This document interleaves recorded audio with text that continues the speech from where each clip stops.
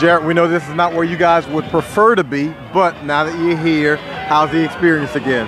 It's going well. Guys having a lot of fun, getting to know each other, getting to see some of the guys that were here last year, and just, coming out here playing ball, learning the playbook, and just running through practice. You gained this honor later in your career. Do you have a little bit more appreciation for it, having toiled those early years, and now you get a chance to reap some rewards at the end of it? Absolutely.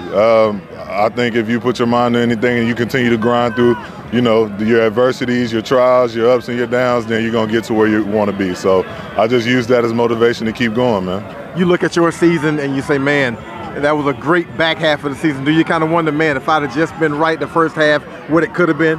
Yeah, man, I always think it, and that's what it's going to be to me. It's going to be a what if, What if Drew would have stayed healthy? What if I would have stayed healthy, But we would have had, all cylinders clicking, but, you live with it. That's all we got. That season's over with. We got to look forward to the next one. Now, this NFC team looks a lot like Team Saints out here. Oh, yeah. What's it like being out here with your teammates and you guys kind of having all this fun together? Man, it's really cool, man. It's last year I was out here by myself or whatnot, but it's good to have other guys to kind of represent, your home team and represent where you play. So it's good to see these guys again. It's good to hang out with them on kind of a little bit more of a personal level. And, it's Saints all day. Who that, baby? We out here strong. Come on. Do you guys like go out here and share trade secrets, or you guys just kind of catching up with families, or what's the vibe in here? Yeah, we share a little bit.